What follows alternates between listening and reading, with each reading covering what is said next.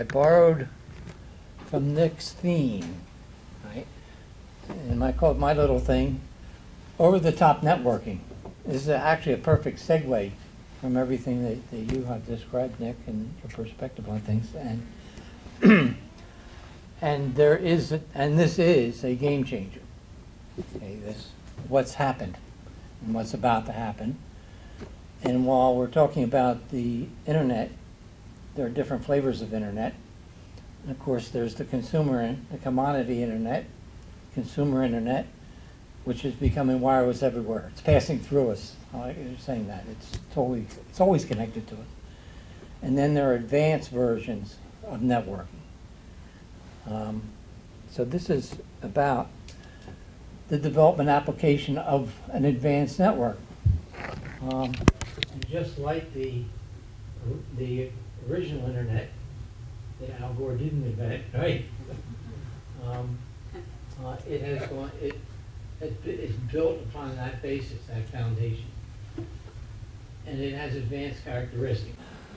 Now, something amazing is happening, and has been happening, and that's the creation of advanced networks. And many of you are familiar with something called Internet 2. And Internet 2 has been around in concept for at least 6 years, maybe longer.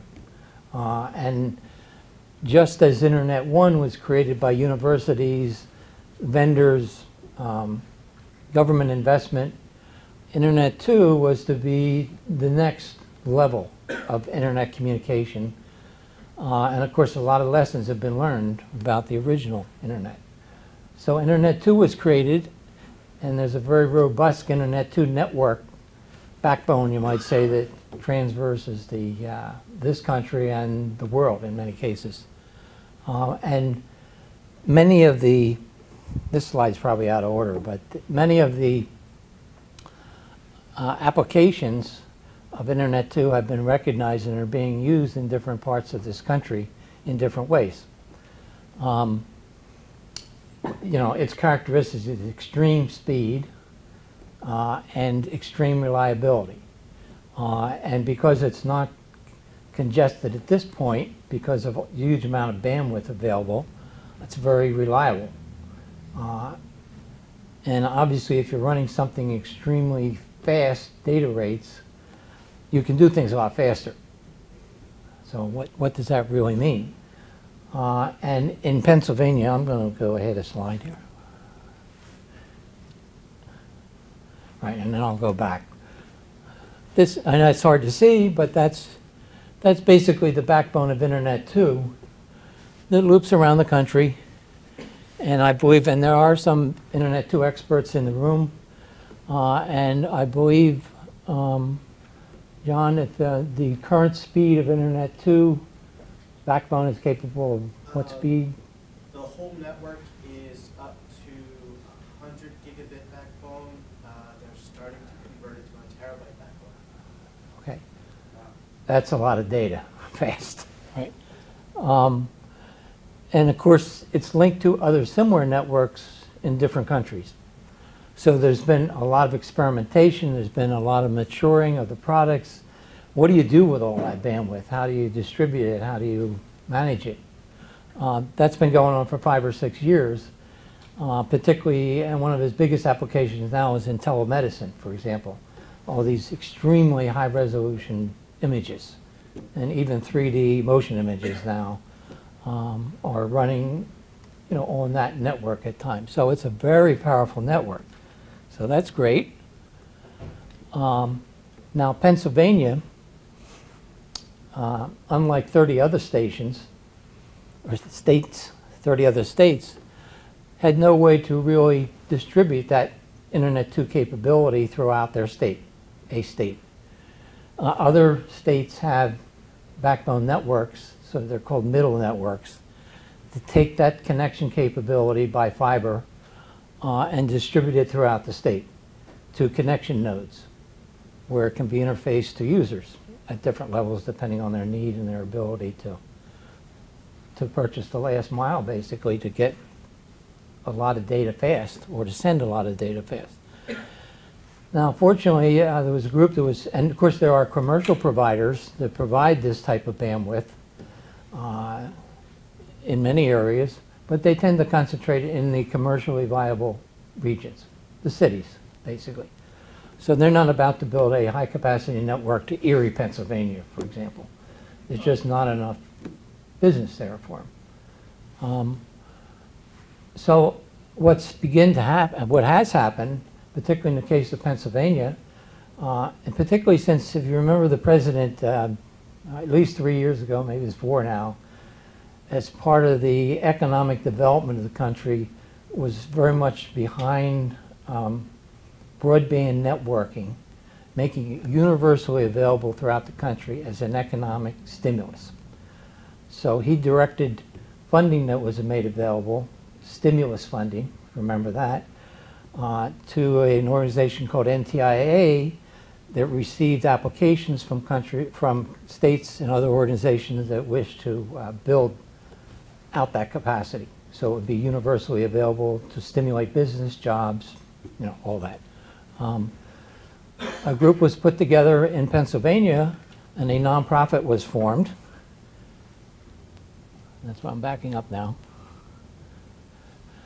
The group that was formed ended up being named KINBER. And that's the Keystone Initiative for Network-Based Education and Research. I got that right, Pete? I did it. And their first project, right, as a nonprofit. So they were the 501c3 nonprofit organization that made an application to build a project called PennREN, Pennsylvania Research and Education Network. That's the physical network, which is a project of KINBER. And they were fortunate in receiving the grant. We're close to $100 million, which was a matching grant. I don't know, total project was about 140 or so, 150? 128 million to physically build a fiber network throughout Pennsylvania to make that type of service available universally and to tie it into the national Internet 2 capability. So I think it is a nonprofit coalition, KINBER, with innovative partners. The commercial providers are not members of KINBER, but they are supporting members of KINBER. They help support the initiative.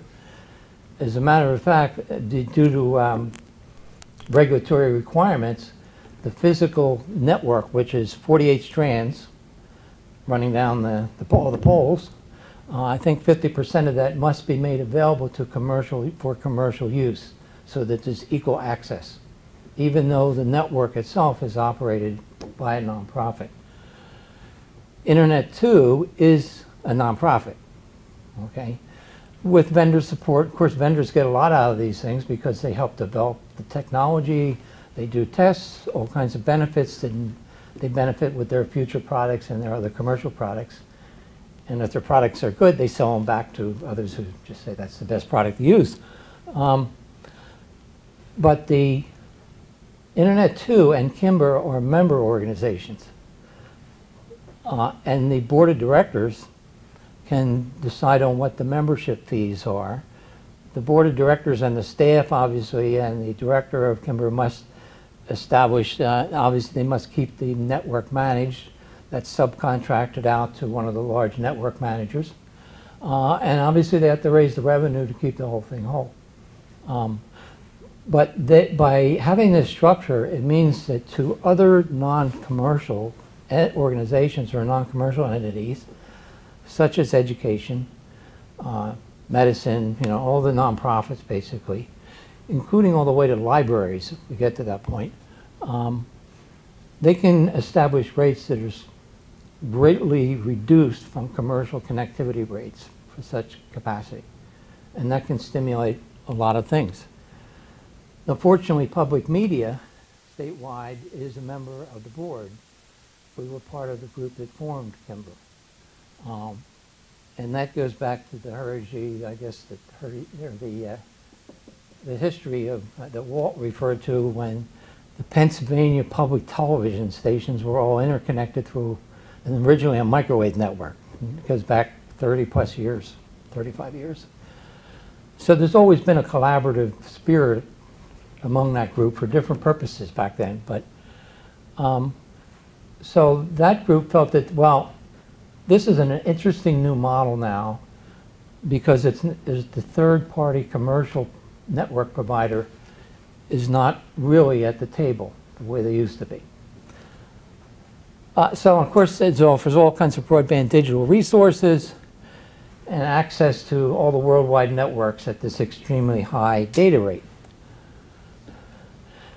And just a little bit about PennREN, we can say, well, what's this have to do with broadcasting and public media in my case, and other broadcasters, but particularly public media, which is a non-commercial organization. PennREN, which is the physical network, is being built now. The estimate right now is to be 100% complete in June, this June. I guess 70 or 80% of it is up and running now. Depends on how you count the bits and how many packets are running into each other or not, you know. And there will be 70 plus access points to the network throughout the state in different forms at different rates. The initial network service, obviously because of the multi-strand capability, it's not envisioned that all the strands, even 50% of the strands, would be used directly by all the members, particularly with the way technology keeps changing and you can add more and more spectrums of light onto a fiber to get more capacity from the same fiber. But so there's dark fiber, so there's dark fiber service. If someone needed dark fiber, dedicated dark fiber from point to point. 1, 10, 30 gigabit per second Ethernet and point to point. When you get up to 10, 30 gigabits, and that's really where it's launching, right? What does that mean, all that data, right? You can see where experimental things and things they do at universities can easily, well, good, we can play now, right? We can play with giant images and we can do multi-screen, high-definition video conferencing displays, things like that. You know, that's, you ever seen Internet 2 demos? It's amazing. One of the most amazing one that was here, Internet 2 recently met here, was a synchronous playback of 2 musicians on stage. One was in Michigan, was it, I think, John? DeKalb, Illinois, and on stage at the Sheraton or wherever we were, playing synchronously as if they were on the stage together. You think about the latency and the, how can you possibly do that? Because the throughput is so fast and so great that it's as if they were perfectly synchronized over a network. So there's various levels, and of course experimentally, because the backbone can go to 100 gigs, all kinds. So that is really a future look and a today's look at where advanced networking is sitting. And we already saw that one. Now in Pennsylvania, this is the network configuration for the PennREN network. That's the physical network that KINBER is completing. And you can see it's got to get untangled if I'm going to go over there. So this is basically Penn State in the middle, right? And Penn State has been obviously one of the major developers of the concept. They have an extensive network between their universities and other campuses. And it's 2 rings. It goes all the way up to the Erie area, out to Pittsburgh. I don't know what this is down here. You know what that is, Pete? It's a mountain. But it's a ring here and a ring on the eastern side of the state. Right, going back up north, up toward Wilkes-Barre, Scranton, Lehigh County University. Poconos, yeah, up in there. And then it comes down through Lehigh Valley and, you know, through the backbone and comes into the Philadelphia region, this whole region here, northeast region. And its point of presence in Philadelphia is 401 North Broad Street. And that's a main communication hub for this region, for Internet 2 and this new fiber network. Why? Somebody say why? Because somebody got lucky and bought that piece of property. I think everybody had to be there. It's right near the Amtrak lines, and that's where a lot of the large capacity fiber was run down the Amtrak lines a long time ago. So, Iron Mountain has their big data center in there. They have a zillion communication lines and backup generators. Oh yeah. It's a fortified site, as you might imagine. You know, there are other data centers in the region, but that seems to be the primary. And almost all the carriers and all the communication companies have sections of the building, cages, and they, you know, run cable and Cat5 and above, fiber between the cages, and the landlord collects money every time they run a new fiber cable between the cages. And of course, this network is built with the highest quality, best state-of-the-art mature equipment for this purpose. So this is the optical layer interface unit, which is called an AD for FSB 3000, right? And it's configurable, different kinds of wave modulation up here, different modules that interface with fiber. And more depends on how many strands. This gets you connected to the data on the fiber and the various technologies that run over light. And the current one that's being installed, I guess, is capable of 100 gigabits per second. I guess that means per channel or per fiber channel. Yeah.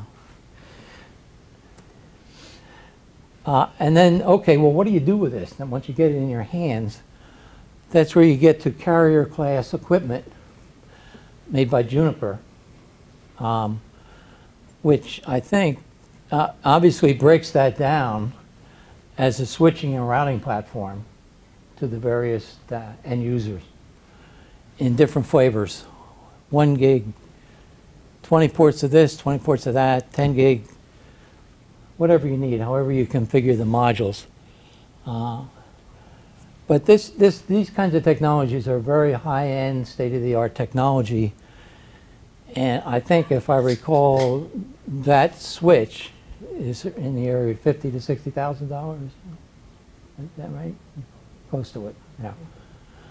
Just for the switch, right? And then, of course, that's sort of the connection node for the local user, right? To go to another network that already exists or not. Now, in WHYY's case,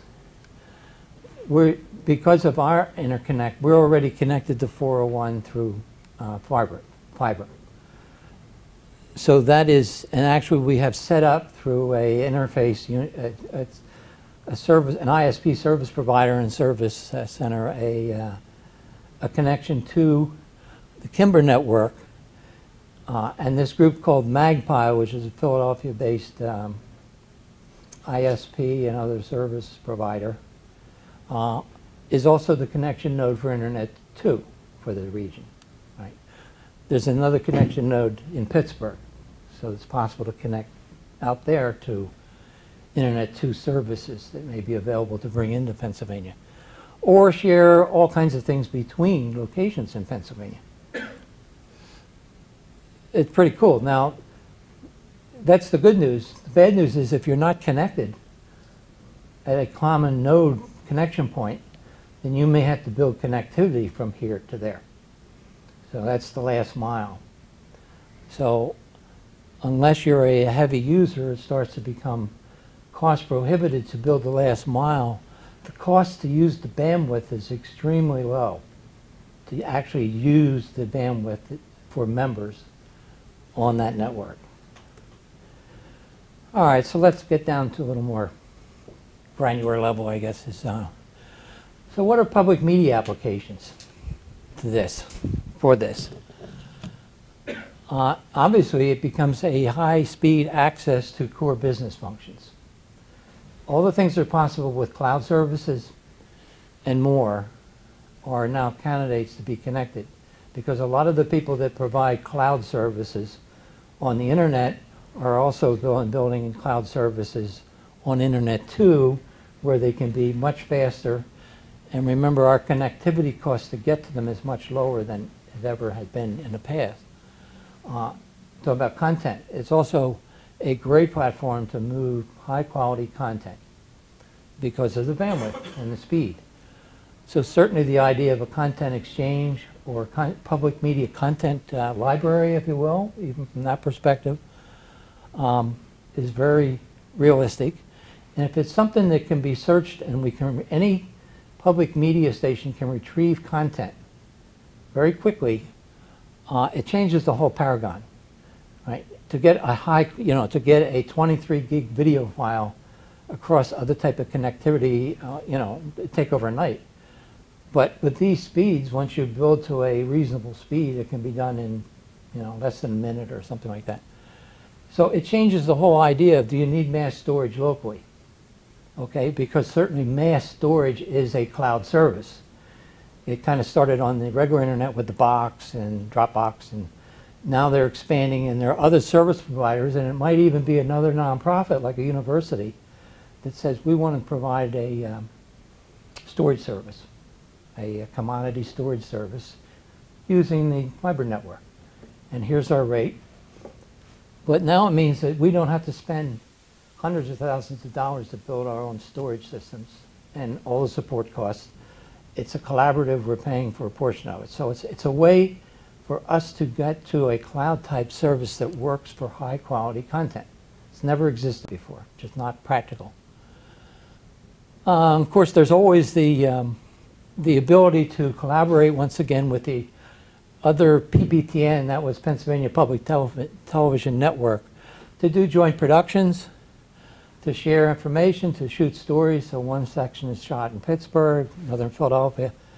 And unlike the past where it would be kind of shipped to a location to be edited together into a documentary or something, through these networks it can be dynamically edited as you're producing it, because you can do virtual editing now to these networks, so that you can actually have work prints and you can work on a piece and it's part of the piece, so it's great efficiencies. And that could be centralized so everybody doesn't have to buy one of these.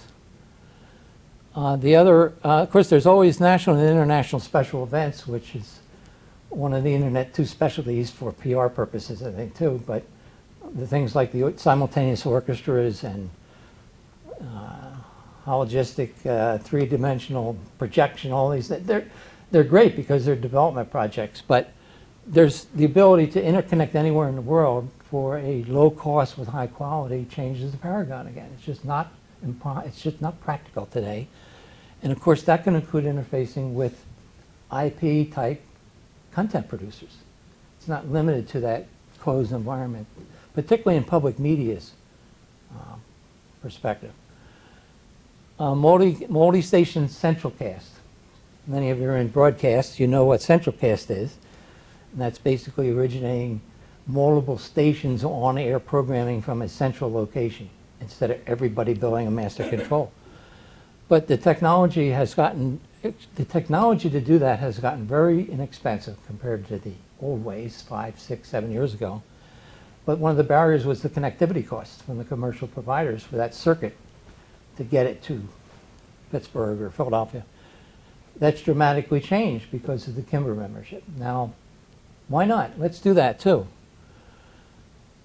We talked about shared resource post-production, and of course of great interest to all the business planners and the general managers is eliminate the duplication in major CapEx or capital investment in new technology and equipment and all its related costs, right? Which is all this, the skilled services, support contracts, you consolidate it all. The difference is it can be as if it were right here because of that speed of a network in between.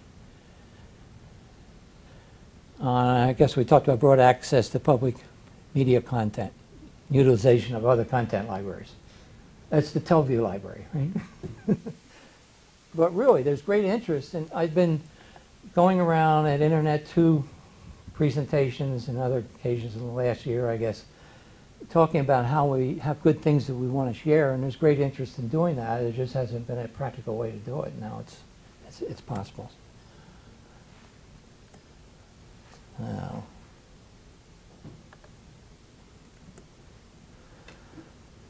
Now one other, as an example, right, of an example of one application of using this type of a network in content management, storage, cataloging, digital preservation, the whole, all that stuff. Most of the ideas are familiar to us. We've had to deal with this in different ways since the beginning. How do we protect the content? And we know it keeps changing, keeps deteriorating. We have been, WHYY has partnered with USC with a project they call the Digital Repository out there, where they built this massive system.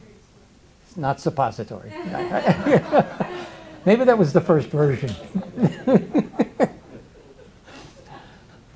So just to round this out, because we don't want to go too late tonight, I think, if things behave here, I've got just a short video that gives you an overview on what they do, and it's really amazing.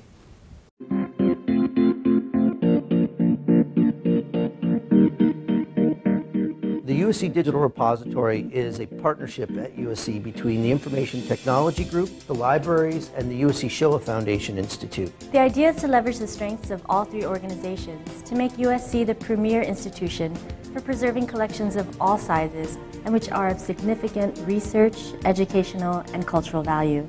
There are many, many, many archives and collections that exist in all kinds of different formats around the world. And the issue is media rots, media degrades over time. For instance, with film, you get about 50 years before you see age-based damage conservative. Videotape, you can get 20 years. Hard drives, 5 years. The newer the technology, the faster we're seeing age-based damage or rot. The clients we serve range from the researcher at a university who perhaps has a National Science Foundation grant and needs a large amount of storage space to house their research and data, to the larger commercial entities such as a movie studio that has reels and reels of film sitting in a warehouse that needs to be preserved. We provide services from beginning to end, which means we do everything from digitization, cataloging and indexing, preservation, web access, and file server access. We have digitization systems for rare documents, manuscripts, high-resolution imagery. We digitize audiovisual material with mass digitization robots. And for quality assurance, we have systems that make sure everything that comes off of a physical piece of material gets into the digital file correctly. The Digital Repository offers cataloging systems that will allow the attachment of keywords or people's names or latitudes or longitudes or any kind of metadata that's of interest to the archive that's bringing their content to the repository. By attaching keywords that follow various standards like Z39.19, you enable search engines to move through your material very quickly, very accurately, and bring collections of information back to you. The USC Digital Repository preservation systems are 40 petabytes in capacity to date. We constantly monitor every digital file. Each file we take a fingerprint of, and if we see any piece of media that has had a 1 or 0 change because its fingerprint changed, we copy from one of the many other copies onto brand new pieces of media and throw away the piece of media in the file that was damaged. The field of cloud computing requires us to be at the bleeding edge of technology at all times because technology is moving at a very rapid pace. We change our media every 3 years, both disk and tape, to ensure that the files are always stored on the latest media. The USC Digital Repository can provide information and access information through very high-speed networks that go all over the world.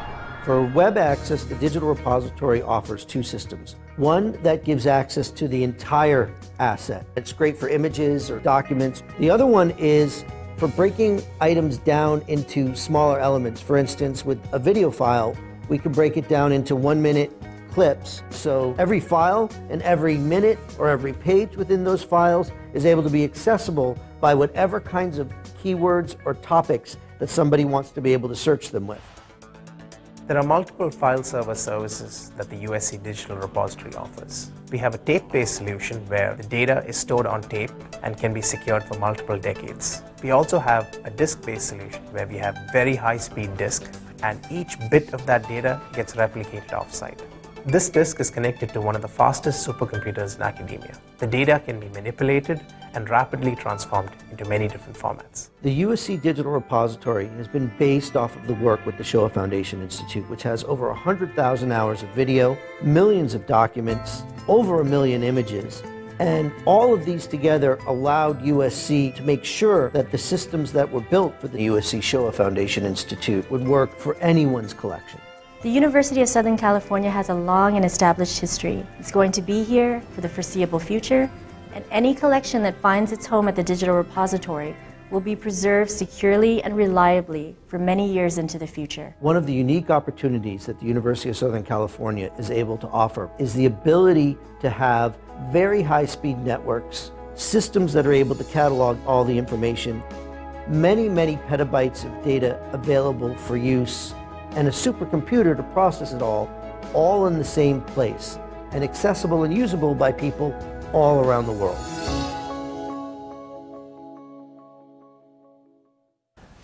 So that's just one of the potential applications that we're starting to test with them and possibly interface our requests for content to play back on air today or for production directly from their system and have it delivered almost instantaneously without us buying the system and only paying a small portion of the cost to maintain that system.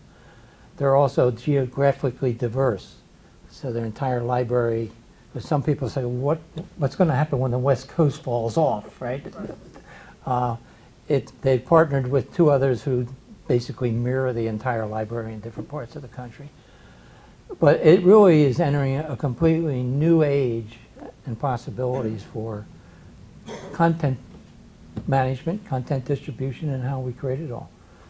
And hopefully more of the dollars that we raise or that are developed or go into the content and less into the systems to hold it all and to manage it.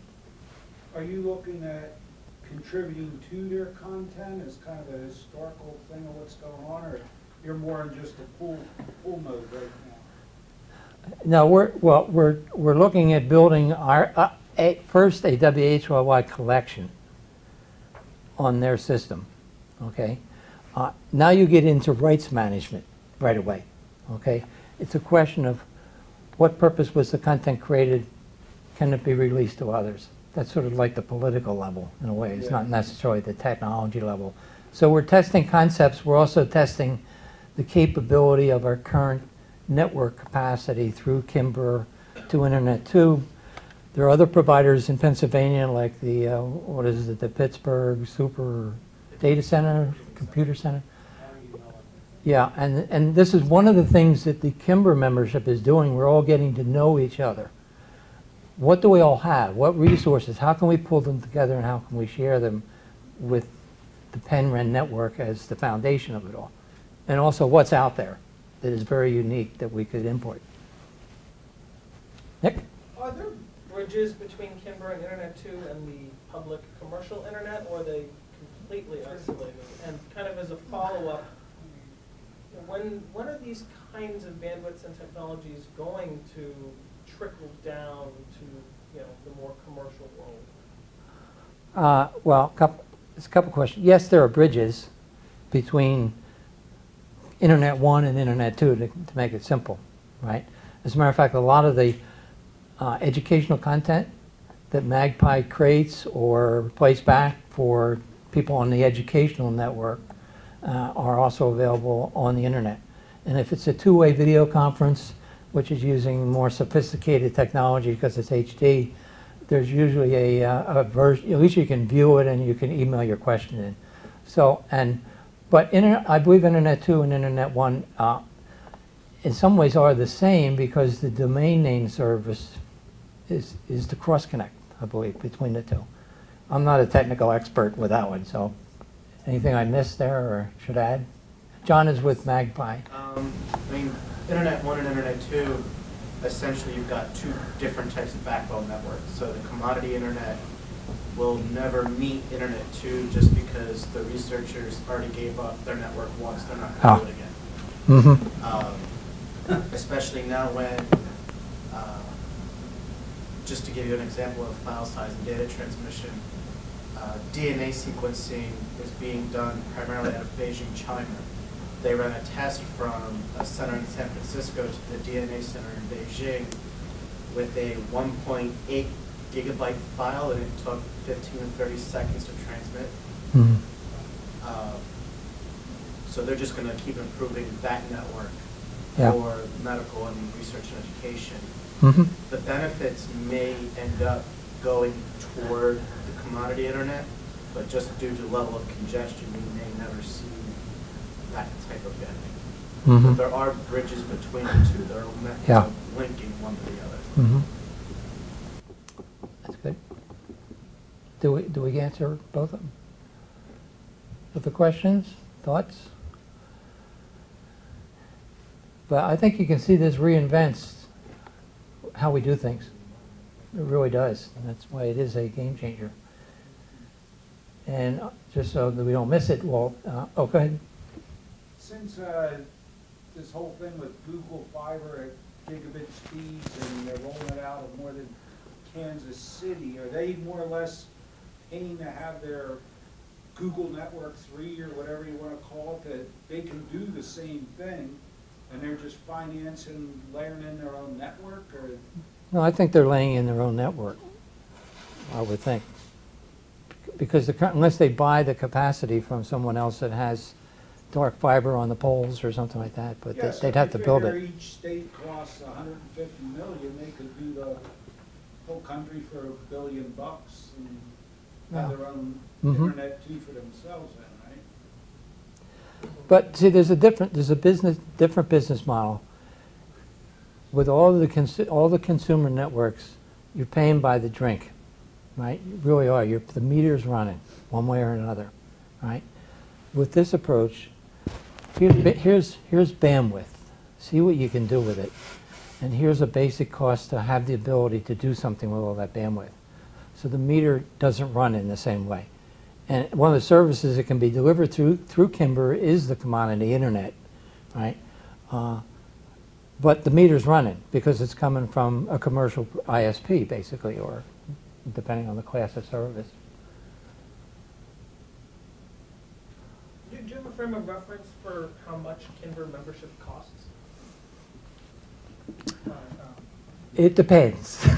Sliding scale. No, I think it depends on the type of organization and how much capacity you need. You know, is that best answer? So membership in KINBER is qualified. You have to be a nonprofit, some sort of 501c3 or 6. So any nonprofit organization can become a member, and the rates are determined by your level of participation. You just want to be a member and buy services, you can do that. You want to that's I think it's currently $10,000. It's $10,000 a year for membership. If you want to participate in on the board of directors, organization that manages KINBER, that's a much higher rate and gives you the ability to help influence the direction. Mm-hmm. So And levels. right, and the public broadcasting organizations in Pennsylvania collaborated for one membership in order to get started, basically. And then obviously as we develop and justify applications that improve performance and financial performance, likely those costs will go up, but we're getting value back, hopefully several times over.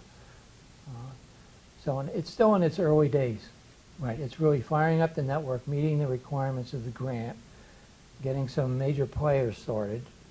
Several universities are already tied into it, it's still being introduced, you might say, but it's here, I would say. When you say it's here, Pete's the project manager to build the network, so he's done a great job through the snowstorms and everything else, and the squirrels on the lines and all that.